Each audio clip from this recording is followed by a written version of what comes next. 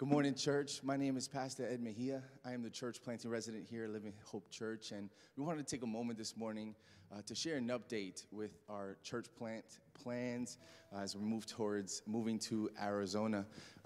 If you don't know me, my name is Ed Mejia. This is my wife, Maggie, and we are mom and dad to Olivia, who's 9, Elijah, who's 11, and Joseph, who is 20 and really, really tall.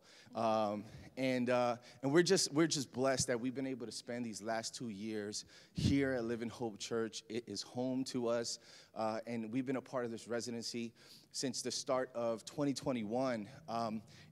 So we want to give you guys a heads up on what's going on. We have prepared, not just for these 2 years, but I would say maybe for more like 5 years, looking to grow and pursue this call to plant a church. We believe that God has gifted us, called us to teach the Bible, to preach the gospel, to bring people to see Jesus for who he truly is. And so that has been burning in us since we were young, since we were in youth, and that's been developed all through these years. And so we were initially going to plant a church in Lancaster, PA, but the Lord had to change the plans. And he says, no, I want you to go west. I was like, how far west? He said, way west, right? And so we needed sun for health reasons, right? And so the beauty of it is that God did not remove that burning call, that burning desire to see people come to Jesus. And so when we went and we visited Chandler or Phoenix, Arizona, we got to get a burden for Chandler. Chandler is a city that is about 260,000 people. About 65% of the population there, or the demographic there, is young millennials. And only 4% of millennials have a biblical worldview. And that is problematic for many reasons. There's people out there who have many ideas about who Jesus is, and we want to make sure that they know the truth, that they hear who Jesus actually is. We want to shine a light in dark places, and we feel like we're called to the middle. And whether they are in poverty and in Section 8 in tough parts of the neighborhood, or they're living in mansions, we believe the gospel is for both of them. They both need the gospel, and we want to give it to everyone. Amen? And so the updates as far as the residency is concerned, it's been wonderful. And so I brought my wife up because I wanted her to also share how this residency has been transformative to our family. Honey, would you share what the Lord's been doing with us in these last 2 years? Thank you. I get awkward every time, so God's been doing a lot. And when I say that this congregation, this family has been such a blessing to my family, it's just you get around a healthy community and God does things, period. And so the family has been growing. The kids are in love with God, and our older son, Joseph, he's rediscovering new moments with God, and he's rediscovering his faith. And our life group, I absolutely love our life group, and it's just been great. I can't say anything. I think we've been stretched in these last years, a couple of years, and I think that there's way more stretching to continue to happen. But the burden has definitely been growing for Chandler. And I find that Chandler, Arizona is on my mouth every single day.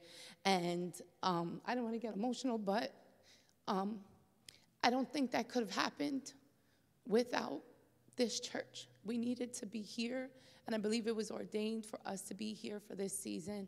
And Pastor Tim and Karen have been so amazing.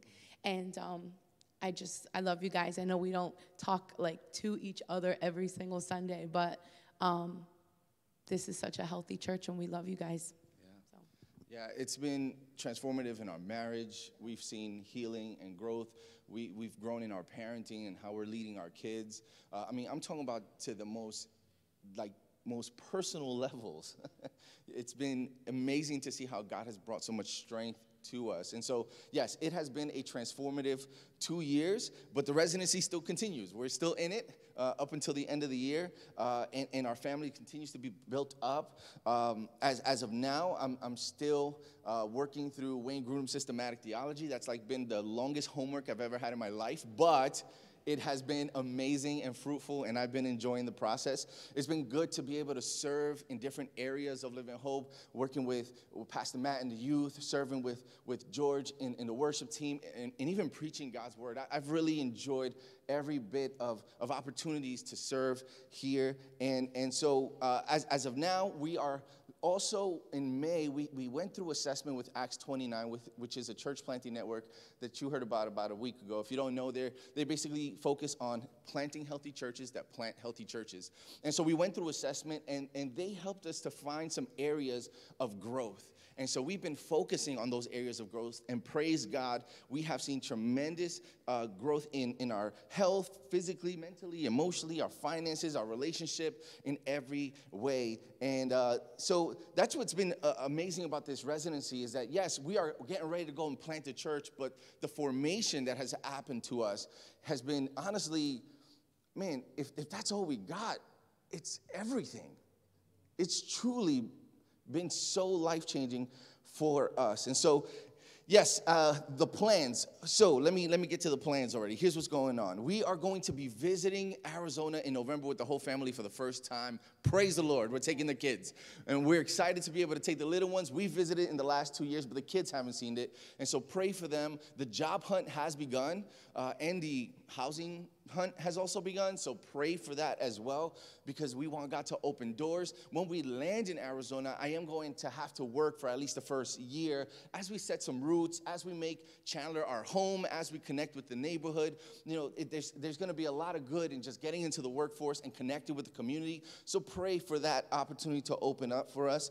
And then, of course, we will be settling in 2023. Towards the end of 2023, all through 2023, we're going to be connecting with Anchor Church, which is another Acts 29 church who's partnered with us. They're ready to receive us. They're ready to host us. We've been connecting with them. It's been awesome to see even their desire to partner with us to plant a church in Chandler as well. And so we have the family of God ready to receive us over there, which is encouraging.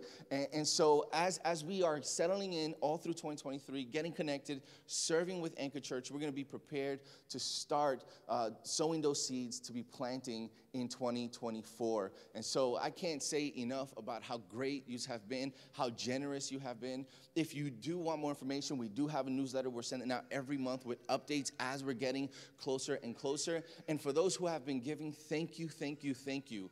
Because you're not just sowing into us, you're sowing into what God is going to do in Chandler and the souls that are going to come and find healing and life in Christ Jesus, for people who are going to get eyes opened up as they discover the truth of Jesus through the gospel. That's what you've been sowing into, and we're so thankful. And so if you are interested in giving, there are also ways to give, and we can give you that information. But again, we are excited and we're grateful for Living Hope Church, and that's what's going on. So please pray for us. And if you have any other questions, don't hesitate to come and ask us. We love you guys, and we thank you so much.